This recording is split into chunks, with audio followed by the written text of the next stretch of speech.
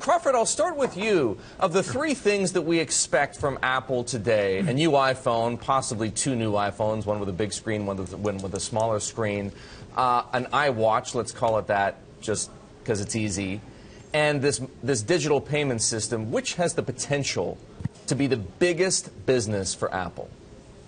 Well, near term, right out of the gate, the biggest business for Apple will be the 4.7 or 4.9-inch phone. That's going to hit the sweet spot of the, pick your number, between 150 million and 250 million installed base upgrades that, as Corey indicated, people are just chafing to upgrade a new phone. They want bigger phones. It probably will not be the 5.5-inch phone because that's, I think, going to be more of an Asia play where characters are more complex and people want bigger phones. But I think you are going to see that product, that 4.7 or 4.9-inch product, will be the biggest product in the near term. And long term? Yeah, longer term. Yeah, longer term, Apple's got a network. Apple's got an ecosystem. When they put technology that's even existed in other people's platforms like NFC to enable mobile payments, potentially in an iWatch, that longer term could change the way we pay for things over the next 5 years. That could be a huge home run that could now involve Visa, MasterCard, other payments companies. That's going to take some time to play out, but that could be massive in the long term. Larry, we're talking about what surprises could we see today from a product standpoint, from an investment standpoint, from the stock performance. What are you expecting? Well, I think what's important here is that Apple's going up $200 billion this year already, and each point is see him kind of smiling $6 billion. And the scale of the numbers is amazing. But in one fourth quarter alone, Apple incremented its cash flow by $9 billion, which meant in one fourth quarter, the 10 multiple on that, the stock, the value of it went up $90 billion. And what's important really here is that Apple has about $57 billion of cash flow. And these product launches are basically going to ensure that that cash flow goes up. And the reality is Apple can't spend it. So there's just going to be mountains of cash coming back to the shareholders.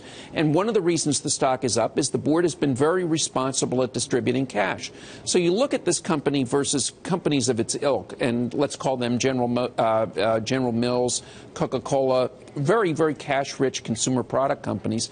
Apple's free cash flow generating ability, its brand value, are better than these companies, and it sells at a lower value. So from a stock point of view, this is basically more of the same, and I really can't ask for anything more. The upgrade cycle, I think, is going to give me more because, as was said earlier, they're in the sweet spot. So when isn't Apple in the sweet spot? Well, I think they were in the doghouse for a little while. Yeah. I think the thing is that they suck you into this ecosystem, and you can't really get out. I mean, I'm more or less married to my iPhone and iPad. They go with me everywhere. They have improved my life, my business proficiency. I'm going to upgrade it as soon as my contract is out. And I think I'm right in the center of the fairway in terms of consumers. They've got me. You know, I Eric, love I it, think that and I'm going to pay more money to keep it up. Too is, to Crawford's point, too, I think that the payment system, you know, the economics of that, which they very well might not tell us today, that's the biggest delta here, right? The iPhone business is going to be a much bigger business.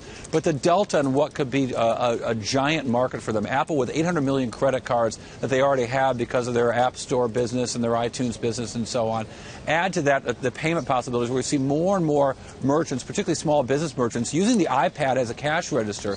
The notion that that ecosystem goes in a business-to-business format where you've got the credit card processors going through the iPad being used by the merchant. You've got the iPhone being used by the users.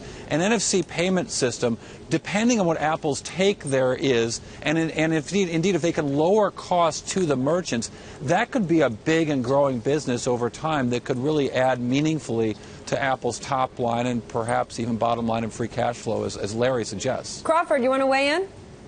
Well, I guess what's interesting here is that this is the power of the platform. So to the comments that were just made, let's not rule out a scenario here. About 5 years ago, Apple bought Authentech. That's the company that gave you the fingerprint reader. So you can see a potential multi-factor authentication here where you're using an iWatch, you log in with your finger, and you light up the NFC to make the payment on your iWatch. So now, to Corey's point, it's the triple play, right? You've got someone buying an iPhone, you've got them using the iWatch, and you've got them making payments, and Apple getting that payment and sharing that with Visa and the merchant. So when Apple unlocks the power of this platform and gives you those technologies all working together, that's potentially very, very powerful.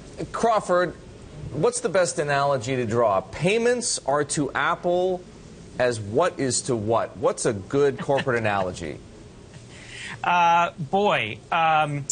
Payments are, there's many. Ford is to tires. General Motors is to tires. I mean, basically, this is something that they could be very, very tied together. Now, that's a wear item, but it's a replenishment item. It's an item that keeps on giving over time. So I can put a better one, but that's one just off the top of my head.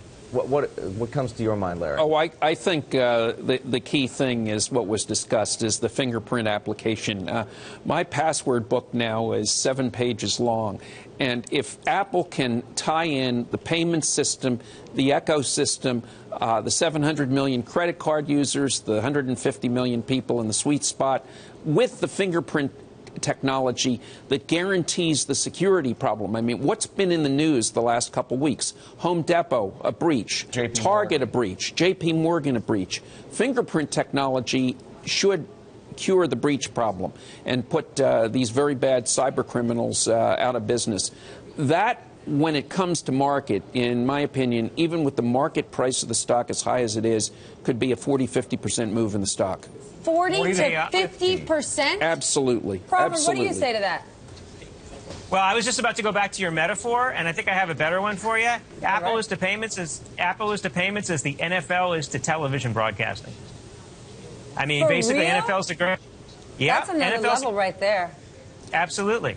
I mean, this is a whole different level of experience in how you could touch this thing every single day. I mean, in a different way. Touch it in ways you'd never use it. So now you're competing against non-consumers, non-consumption. You're basically expanding into a new market that you weren't ever serving before that's exponentially larger than what you're using today. How many times you pull out your Visa as opposed to, or cash, as opposed to, using your iPhone for other things? There isn't a retailer on the planet who doesn't think they're paying Visa and MasterCard too much money as well. That's a great point. That's a great point. How is it that Google didn't figure this out before Apple, though? Google has the Google Wallet. Google has more Android phones out there than anybody else, than Apple does by far. Well, you don't know that Apple's figured it out, Eric. No, but I'm saying, all I just know is whoever does figure it out. True. If the opportunity is so obvious, how come Google had a head start? Right, exactly. So let's look at this. So look at this. So what Crawford is saying about the fingerprint identification, what if Apple goes to the merchants and goes to the credit card processor and says, we will take the risk if you let us charge and use your connections with the merchants, let your connections with the banks,